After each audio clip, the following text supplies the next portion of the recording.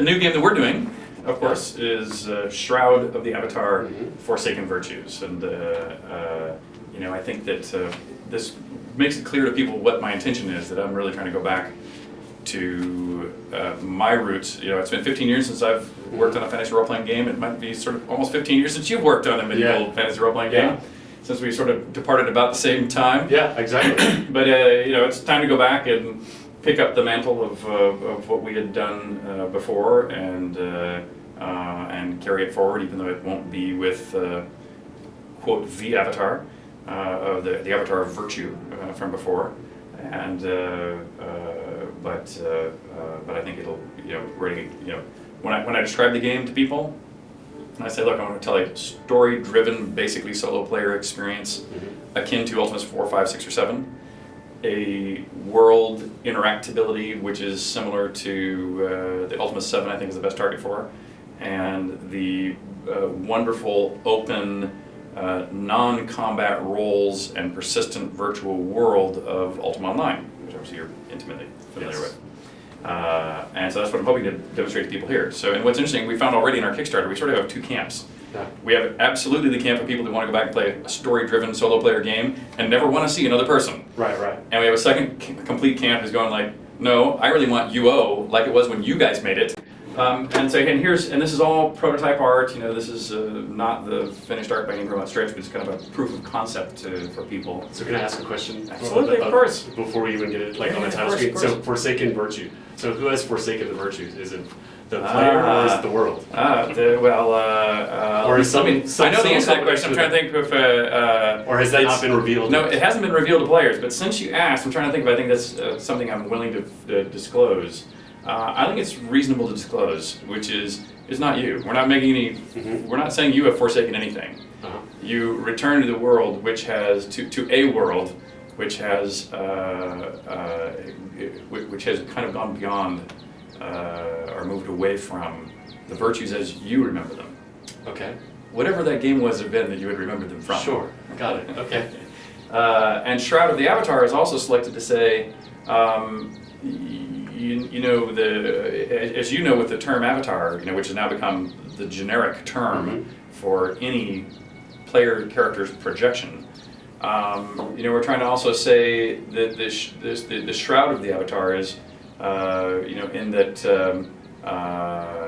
you know, whether it is you, whether it's a previous character, whatever it might be, you know, shroud can be a robe of concealment, or the death robes of something.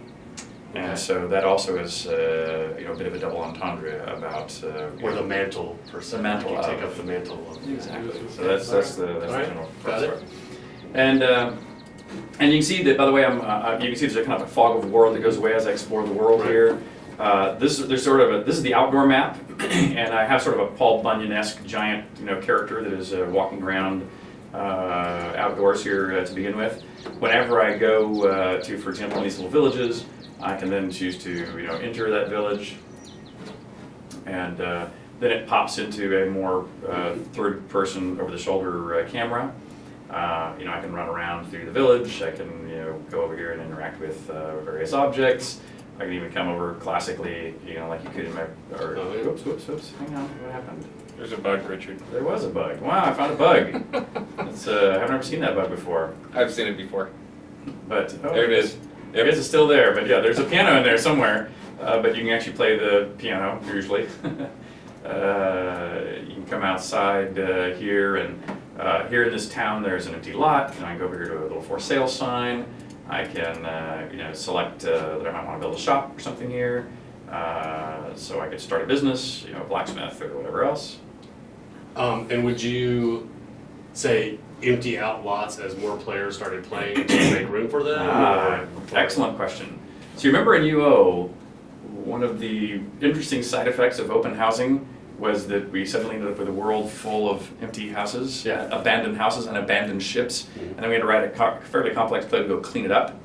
And so we have in this game, there are villages, towns, and cities. Villages have very little game-created infrastructure, like a bank or you know, a guild hall or auction house. but have plenty of room for little farming in communities. And it's the cheap place to own a house on a small lot. Okay. But if you go to a town, there's a little more infrastructure. This is a town, by the way. So here you can see this little castle in the center. You'll have more things that would attract traffic flow. Okay. And this city happens to be set up like a tic-tac-toe board. There's 2 north-south streets, 2 east-west streets, and so the center square is all public services. The outer square is all 10 bigger lots than the villages, but only 10. So there's only about 100. Where there might be 150 village homes in a village, there's only 100, or maybe less, 90, I think actually is the number, in a nominal town. And if you go to a city, not only does it have much more infrastructure, but in general it has protection. We have these, we've allowed a little bit of mechanical technology. The mechanical age has come in, and we have electrical capability, Tesla towers that kind of provide these protective fields. But there's only a dozen or 2 houses around it, but they're really big. They're big enough for like a guild hall, or they're big enough for, since there absolutely will be a bank there, and so people will be coming in and out to do commerce. So if you want to be the best blacksmith in the land, that's the place. Like used to be Intrinsic, that there was always the $10,000 piece of property was the blacksmith place right there. We have to have gates that take you around the world, and in this case, we've come up with the fiction of lunar rifts, which are based on the phase of the moon. So if you come over here to this lunar rift, you can see there's a camera that is showing the other side of the rift. Got it. And because we have a full moon up here, you can see there's a charge that comes from the pillar of the full moon into the lunar rift. And so either I have to wait till the new phase of the moon to go to a new town. Each one of those has a town that it would take you to. Or in some of the really advanced towns, they've built this like bird cage trellis over this entire site. And there's a crank you can turn on the side of it that has a mirror that reflects the moonlight down onto another pillar. And so they can manually override the gates themselves to control. So any player can walk and go, oh no, I don't want to go to that town. So whatever town you want. Okay. And of course, if you're playing online, you will, these are static encounters or towns. The little moving gypsy wagons are moving encounters. The gypsy wagons, as an example, are some that when you encounter them, it could spawn one of a variety of encounters. It could be the friendly gypsies who are here to tell you about yourself, the desperate gypsies who are under siege and you have to go save them, the evil gypsies that when you get close to them will actually attack you. So you have some variety in the encounter that might pop up. And of course, just like in the older Ultimas, you might need some swamp boots to run through the swamps here without getting poisoned. And things of that. Well, I expect most of you recognize Starlong, also occasionally known as Lord Blackthorn, the producer, director of Ultima Online, as well as all-around great guy. So thank you, by the way, for coming. You're welcome. Hello, internets. And of course, I have to start with something here myself. It was very sad to me that this was right about the time I left the company. Yeah. That you guys got these things going, and so Lord Blackthorn got one of these totally badass character models, and Lord British was already gone, so that's why I didn't get one. And even this one I had to go buy on eBay or something to actually go track it down. Oh wow! So at least that's my memory. Who knows where I actually really came across it? But if I could get you to sign it here, please, that would be very kind of you, sir. And sign both Starr and Lord Blackthorn just for good fun. Okay, I will sign Lord British Rocks. Oh, fantastic.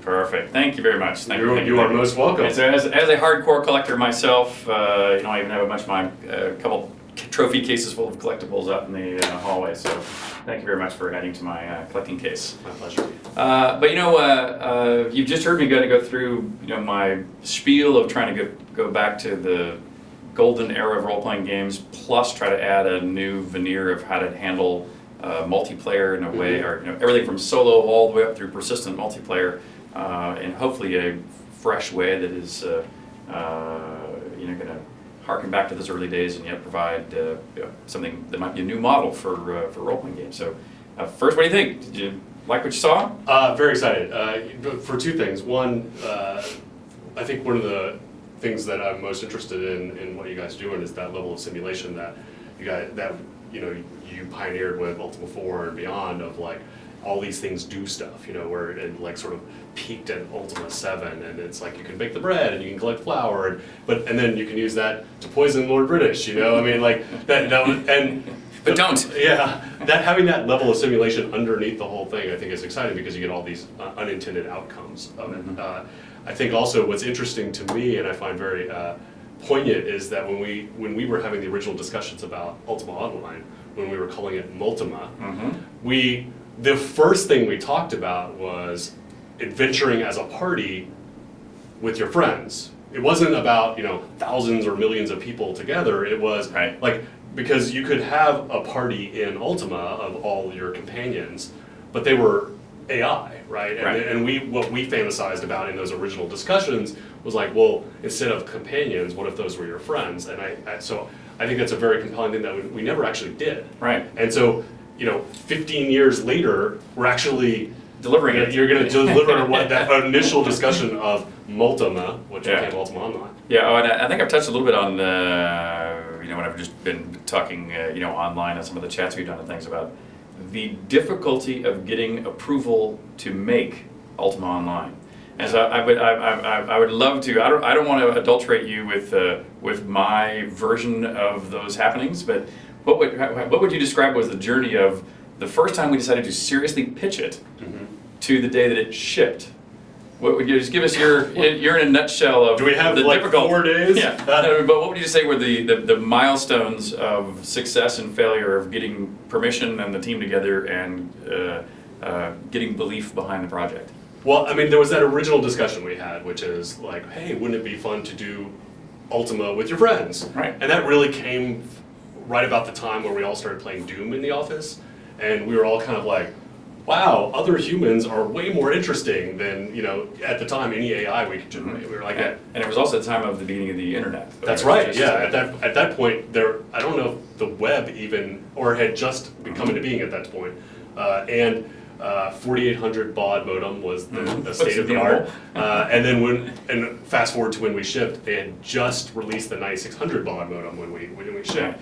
So those of you complaining about 3G, just remember we were working with 4800 baud. So that was kind of just an initial discussion, and we were working on Ultima 9 at the time, and there was no budget for doing this, and so we had the conversation, and you, I think, went to Larry Probst and said, yeah. Well, did you go to those pitch meetings at EA? Did you go with me on those? No, that was. So I need you to fill me on the other side of that. Yeah, I need to fill in this. So we didn't go to pitch it just once.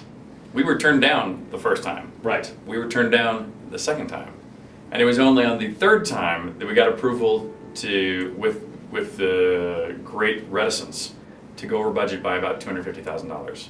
I don't even. It wasn't even that much. I thought we got like 100,000. Might have been 100. Maybe, but it might have been 100. But it was some relatively small amount of money to make a game. And so and that's when we were like, okay, well, let's build a prototype. And we were like, well, we don't know how to. We've never built. And what was the team like? How did you put the team together? And what was your office space like? Oh, great question. So we didn't. So we everyone else had work. Like they had already been allocated to all the projects. So I had to build a team from scratch. And so the only thing, and there wasn't like there were any massively multiplayer games out there. I mean, there was like Air Warrior and like Neverwinter Nights, but they weren't operating at the kind of scale we thought we would. We were like, well, what do we do? So we hired a couple of mud guys. So Rick Delschmidt was our first hire. He was a programmer, and we asked him, hey, that thing you were doing with MUDs where it was text, can you do that with graphics? And so he was like, sure, I just need some graphics. So we gave him Ultima 5, and in the space of a few weeks, he built this prototype where we could run around. There was no chat or anything like that. The only action you could take is if an object was on the ground, you could run over and it would be in your inventory. And if someone ran into you, it would fall on the ground. So basically it was... soccer of sorts. Yeah, so everyone, like who's going to hold it last would be the winner. And we got the whole company to play, and we all got on speakerphone, a big giant conference of the company. They were like, oh my God, this is amazing. We should do this. We should do more of this. Let's get some more. So then we got 4 more people. But again, then we didn't have any office space. So they were rebuilding the 5th floor. Oh, yes. And so, and when I say rebuilding, we're talking about taking it down to these studs, including removing the outer curtain wall. Right. So there was no wall to the outside except in one, like these 2 offices right off the elevator. So when you exited the elevator, if you took a right or a left, you would fall into the 4th floor. Right. Or into space. Right. So you had to go straight into our offices. And it was also the winter. Mm-hmm. So whenever you would open the door to our office, it would open out into the Cold. Texas winter, which, you know, not the worst, but it was cold. Which was compounded by the fact that our servers were right underneath the thermostat. So they were generating all this heat. So the thermostat thought, oh, it's very warm in here. Like, so I don't need to run the heat. And I remember these beautiful plastic walls that were common to protect you from the rebuilding dust. Oh, that's right. We had like sheets of clear plastic, not walls. As the walls. Yeah, as the that walls. was the walls Yes. of the office. And we were all in one big room. We built our own website that was filled with llamas because Rick is obsessed by llamas. And then Raph Koster, that's when we brought him and his wife Kristen on board. They had been mud designers working with Rick, and we just built this team of mudders. And then a few veterans like Michael Priest, an old school artist. And then, but at that point, we realized we had to invent a whole bunch of things like authentication and registration. Registration codes, which I remember Mike McShaffery generating the random seed for it by moving a mouse like at random to generate the number. And then we had to invent server locations, right? Like none of this stuff that EA had or Origin. But here's another little detail. If you remember, we only intended to have one world instance. Oh, right. Well, because we only thought there were like 300. And if you remember, the sales projections of the game were a whopping 30,000 units. Yeah. Because the largest selling online game in history had been 15,000 units, and most were 5,000 units. Yeah. And what happened next? Well, so then we figured, oh, well, we need to publicly test this thing. Right. And again, Broke. We didn't know, you know, we're sort of inventing as we go along. Well, we hadn't budgeted for the duplication of the CDs, because remember, again, we're dealing with 4,800 baud modem, so to download a CD's worth of info, which is trivial nowadays, right? Yeah. You couldn't do, so we had to actually make the CDs and then send them out. So we're like, well, we don't have any money for this, so why don't we have a sign-up page and people will pay $5 to beta test our product for us. And again, we're thinking, we'll have a few hundred people. We had 50,000 people in 24 hours. And that's when everyone sort of woke up, like, right, exactly. Like EA Worldwide went, hey, maybe this internet thing is going to happen. And it became the most important thing, and we got lots of help to finish it. And then, you know, we got it out the door, and it became the fastest selling PC game in Origin or Electronic Arts history. Yeah. Now the longest running MMO ever. And I think one of the biggest things we learned at the very beginning was that the community really owned the world more than we did. We were just kind of curating it. right. Like your famous assassination was a great example of that, where it's like, oh, they have way more control than we do.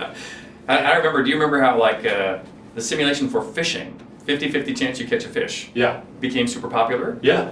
And and I don't remember who wrote the virtual ecology.